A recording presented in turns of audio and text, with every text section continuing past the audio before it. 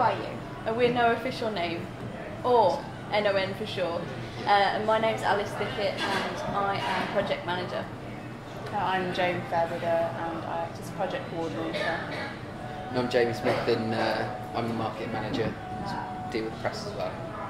How long have you been working together as Nottingham? We've been working together for about 6 months now, or over 6 months. It's getting on for now. Yeah. God, is it really that long? Time flies. Yeah. How did you all come together then? Together. I started the group after working with a local gallery called the Crocus Gallery, and I wanted to break away and do my own thing. So that was August 2011, and I was working on some projects with artists and putting on exhibitions when their original projects had broken up, and I wanted to support them even though the projects had broken up. And then I realised that I'd taken on quite a lot of work and needed some help, especially with marketing. So I did a call out for people to help me, and then Jamie came along and I liked him, and so I kept him, and we've been working together. And then I knew Joe from our fine art course at Nottingham Trent University, and I knew that we'd have the same kind of work ethic and that we'd get along, and that's it, the group was formed and we've been working together ever since. Fantastic. So what kind of things have you done so far? What projects or exhibitions? We've done quite a bit. We spent a lot of last year doing kind of more traditional exhibitions, or kind of finalising a few projects that no official name already had in motion.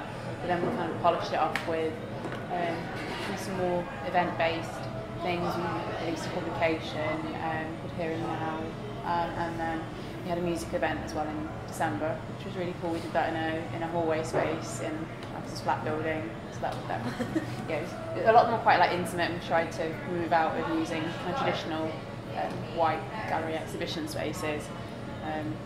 You're quite flexible with your locations, like you're not set in just one place. Yeah, I think also because at the moment we're working on a very low budget, that kind of forces us to have that flexibility, and it forces us to kind of be creative with the way that we work, which I quite like.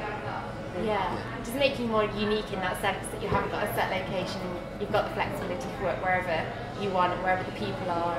Yeah, definitely. I think you need, just to be creative, you need a certain amount of flexibility, and you need your boundaries as well, because then you know what you can do. You can run riot if you want to. You can, I don't know, a lot more tame. Sounds great. And what artists have you worked with? With names, or how do you meet the people that you collaborate with? How do we meet them? Some people we've just known, we've worked with in the past, or people that we've kind of met through uni or other art exhibitions. A lot of the artists that we work with are quite local, and we like keeping it, and like working with local artists, supporting local artists to try and really encourage that kind of network and that really high collaborative personality of the group. But something I'm really passionate about, and I think no official name really wants to develop, is supporting artists and organisations after we've worked with them, because we feel that when you've had a project, people tend to go their separate ways and don't necessarily hook up again, and we want to make sure that we keep in contact with the people that we work with and promote what they do, continue to promote what they do. So we make sure that we keep in contact with everybody and promote all their recent activities, and that comes up in our social media as NON supports. So we support everyone. Yeah. Oh, I think it's nicer for like the people who come along and see it as well, because I think a lot of the fun is seeing the progression that someone makes as well. So there's that side to it as well. I guess you see them at the bottom, and it's nice to you see how someone develops, and you can, I don't know, you can't really see their thought processes, but like you can kind of follow it as much as you can. Yeah. And then if say we've worked with a couple of artists that we've really got on with, or they've been really generous with how they've worked with us, we work with them again, and I think that's really nice that you start working with people that you can trust, people that really excite you. Price's Tattoo we've worked with numerous times because he's really reliable and his work's fantastic. So we've about like a nice little network that you're building up and developing. I think that's like I said, I think that's really important. We've already got over 80 artists for a year, so, and that's just going to keep getting bigger and bigger. And all of them are going to be featured on our website, hopefully. Keep in touch with them all. And or intend to. See what we can get. So how do you get your inspiration behind your work, and like what pushes you to do certain exhibitions or certain projects? Well, we decided, even though we did exhibitions in 2012, that this year that we weren't going to carry on doing exhibitions in the traditional sense, because being a small organisation, you don't get the footfall that bigger places do, and we didn't really see who was benefiting from the exhibitions, because people put up their work, but if people don't see it, then we don't know why. What the point is, don't say that. Well, Who's kind of lost them? It becomes almost just like kind of mortifying the work in some way, like it's up on the wall and then what does it do after that? Like it kind of stops having a life once it's on the wall and it has like an end game. So I personally feel like events and putting on events, having artwork at events and publications, they have a sense of something else, a sense of something more alive about them and people interacting with it, and you just don't get that if something's on a wall, you look at it and walk past it. And that's just my passion. But I think there can be a lot held up in the ceremony of it, like exhibition as well. So if you're doing it in a different medium, like there's going to be different ways to engage with everything as well, isn't there? So it's actually down again to like your flexibility. I suppose, yeah. You just need to. I think just the way that everyone's on Twitter and stuff now, that shows that the world's changing. You've got to move with it. Definitely. So. And then do you mainly do projects kind of like based on what you want, or are there certain things that you take from other people that you think, I'll incorporate that into their work? I think we allow ourselves to be inspired by other people, but we do try and make sure that the projects that we're working on are feature a lot of our own interests if we're passionate about it, and so that we're enthusiastic and infused. And it's important, I think, from their official name that us as artists have a set, so there's a sense of what we're doing and what we're interested in, that we're supporting our own interests. We think that's a good way to come across as being sincere. We want everyone to feel welcomed in what we do and feel included, and if we're sincere about what we're doing, then they don't feel like they're being conned into being involved. Your audience can tell if it's genuine and if you're really passionate about something as well.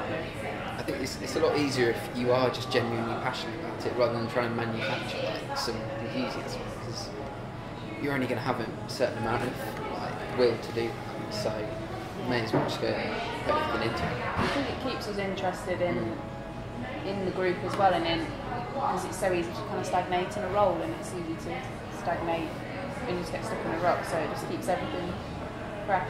I think that's why we've struggled with naming who we are. We're always reviewing the words that we use in texts about ourselves, because even though we're called creative project facilitators, I can't even say it, even though we're called that, that's just so that we've got a business name that we can start from. Many of us spend trying to keep with that. We don't struggled in kind of really defining. We know what we do, but it's how we pin it down. We don't want to be. I guess as soon as you define yourself, you're in that box, aren't you? And we kind of want to work with people who are not just in the arts. We want to have a bigger audience than that, and we want to reach different people, because the art world can be really small and a lot smaller than it thinks that it is. We want to break out of that and work with lots of people and be really open. I think that's why we've done towards the end of last year, did somewhat a wider range of events. So like the musical event we did of artists, we had musicians and performance artists, and we'd like we'd like to expand that, so working with people from all different spheres, more different kind of. Brilliant. And that brings in different audiences as well, doesn't it? So we'll just get bigger and bigger. So what does the future hold? What's next for No Official Name? Well, on the 30th of April, we are officially launching No Official Name. and we will be having it here at the Rope Walk pub on Derby Road in Nottingham, which is where we are now. And it's going to be, tagline for it. Yeah, it's going to be, well, you can join us for drinks, games, a smattering of art and data collection.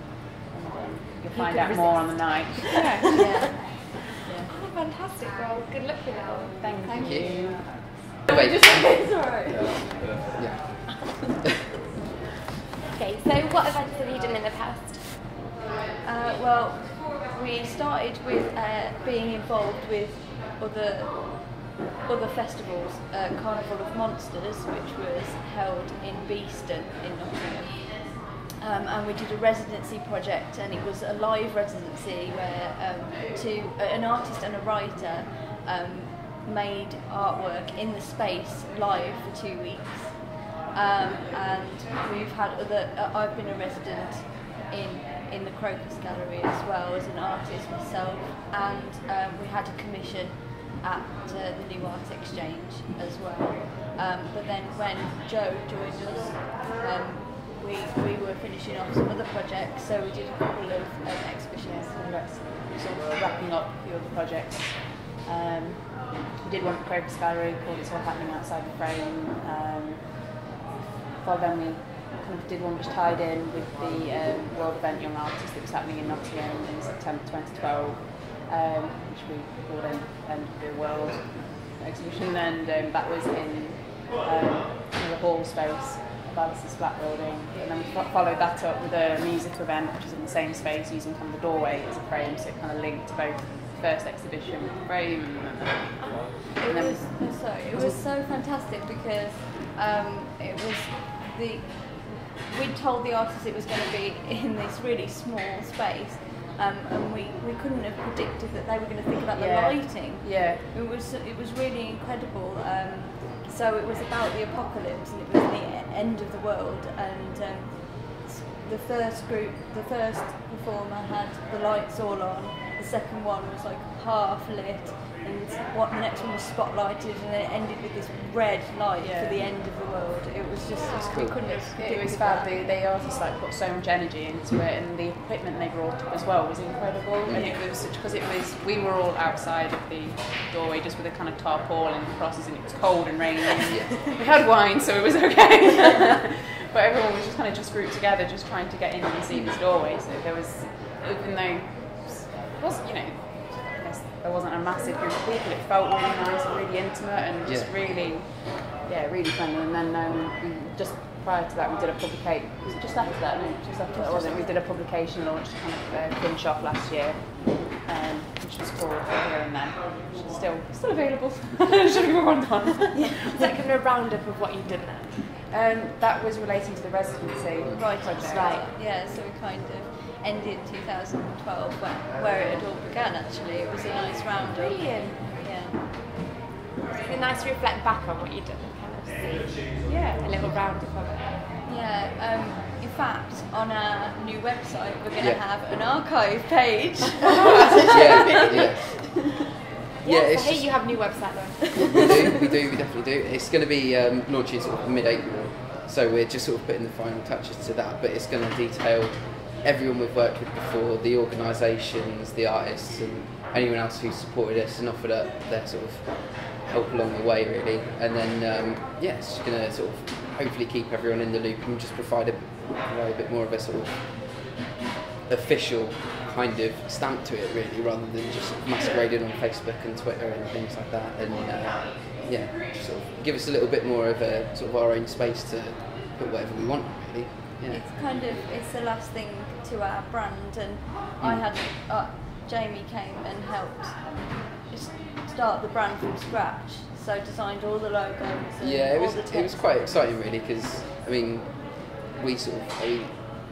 you asked for some help on the marketing side, and then sort of Joe joined up, and then we all sort of got together and sort of worked out how we wanted it to be, what we wanted to stand for, and how we wanted it to visually be sort of represented and everything like that. So it was just sort of nice to be kind of like closing the lid on that first little chapter, really, isn't it? Yeah. So yeah, it's good. Then you'll be ready to take on the world in 2013 to have a website and all your branding.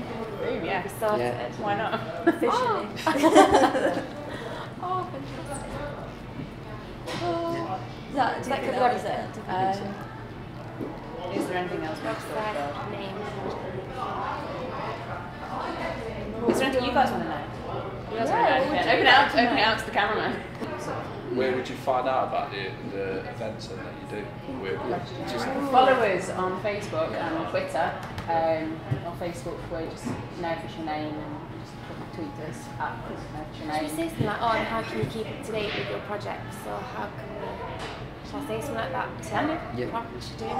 Yeah, because I suppose we That'll can help just with link the that work, into won't it. it? Yeah. Can I just say something as well? Are you still rolling? Yeah. I quite like this, I quite like Yeah. Well, I thought that was a good point to pick up on, because it's not just about working with artists, it's about working with cameramen and interviewers and people at magazines and photographers. We have a lot of volunteers that work with us as well. It's not just us three, we work with a huge range of people all the time, and it's not just about the artists, it's about everybody's creative involvement as well. Development as well, that's a big word, isn't it? Yeah. For us. Like, it's nice that you can kind of chart your progress and think, yeah, I've come a long way and I've got that to look back on. That's really cool. So I like the idea of your publication for that. I think that's really nice. yeah. That's what we're doing with the new publication we're working on. Let's talk about that. A4 publication. We've got a publication coming up. No, I don't know. Potentially there is another perhaps publication in the pipeline. More to follow. Well, you can keep up to date with these things. I'd say, how can we keep up to date with these developments? Well, until the website's fully up and running, we're on Facebook and Twitter like everyone else, so we're not hard to find. Just type in No Official Name and you'll see our our bright sort of 3D effect logo on there shining out at you, and you'll know it's us then.